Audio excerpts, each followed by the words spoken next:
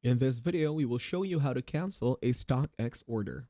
If you guys want to get started with StockX, you can use the links down in the description. Go to stockx.com and log in. Enter your email and password or continue with your Google account. Once logged in, click on the profile icon in the top right corner. From the menu on the left side, click on Buying. Navigate to Orders, where you will see a list of your orders. Here, you can find the order you want to cancel and proceed with the cancellation. This is how you can cancel an order on StockX.